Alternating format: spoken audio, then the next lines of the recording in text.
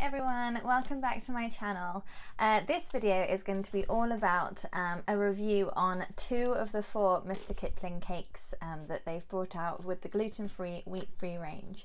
So far Mr Kipling have done a lemon and ginger loaf, an apple loaf, a cherry bakewell loaf, and then mini cherry bakewell cakes.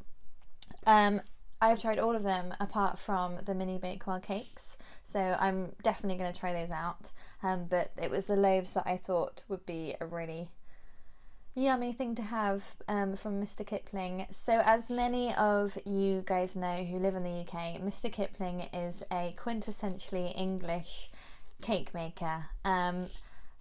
They do exceedingly good cakes, that is their saying, and I think from a gluten-free, wheat-free point of view, it still works. They are still exceedingly good. I do have to say that if you have a very sweet tooth, these are for you. These are the cakes you need to have. I have a really sweet tooth, so for me these cakes are amazing.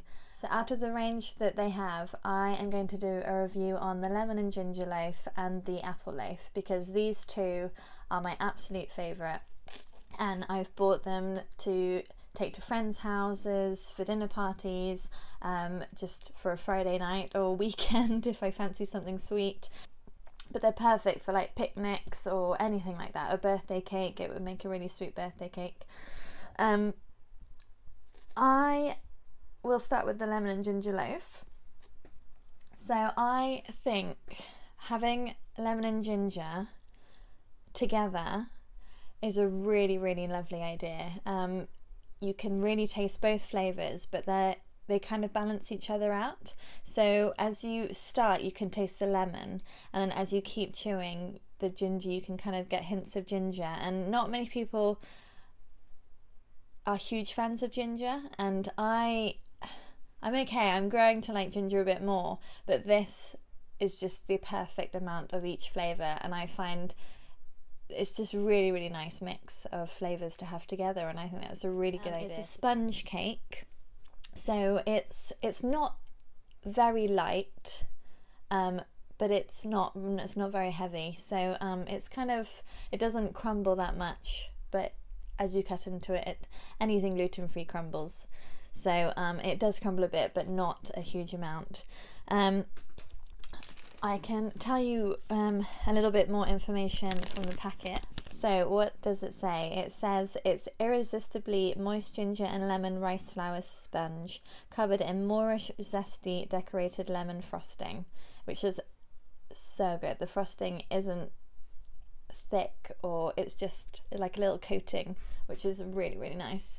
The other, just to let you guys know, the other little things in bold is eggs, and it's also got oats in bold. So for anyone who isn't meant to be eating oats, it's oat flour. So it will be it's gluten-free oat flour, but they've put in bold oats because of anyone who is extra careful and just won't even have gluten-free oats. This probably isn't the cake, so there's a little tip there, but other than that, it's just those 2 things. And then in the apple loaf, so it says it's a delectably moist apple flavour rice flour sponge with chunks of real apple finished with a sweet and crunchy oat topping. So again, there's oats in this one, gluten-free oats of course, and in bold it's eggs, and again, yeah, so just eggs and oats for this one as well. So it does say, and it might be the same in the other one, I guess they're made in a place that contains nuts and peanuts. It doesn't physically have them in the cake, but I guess Mr Kipling must make things that also contain nuts. So the apple loaf, just like it said, there's little apple chunks in it, which kind of gives another layer to the cake really. This one is a very dense cake.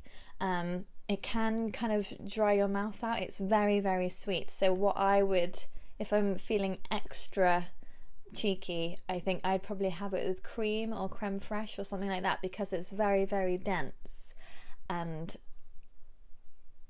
you just need something else with it. You kind of need like a little a topping. So the apple flavour, is a hint, it's not hugely strong, but it's a very rich cake.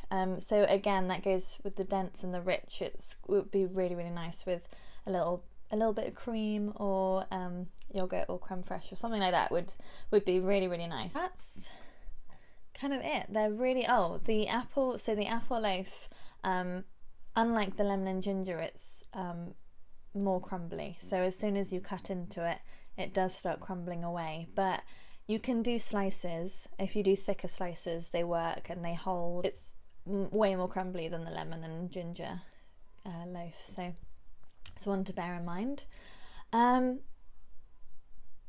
Yeah, that's kind of it. Mr Kipling have done a gluten-free, wheat-free range, and how fantastic is that? I just love that they've really thought about how they can push the brand further, and catering for gluten-free, wheat-free intolerances is an absolutely fantastic idea. I think Mr Kipling have got it right, and I'm really excited to see what else they bring out, because this must be only the start. I'm gonna definitely keep you posted and let you know if I see anything new. So my final thing that I was wanting to do is I am going to do a giveaway for these 2 fantastic cakes. So in order to enter for the giveaway, I would just like first of all for you to like or leave a comment on this video, and I'm also going to put it on Instagram, so I'd just love for you to like it and then leave me a comment or send me an email and just let me know what more would you like to know. Would you like to know more about my life as a celiac, or more reviews, or would you like me to kind of discuss more about just general lifestyle?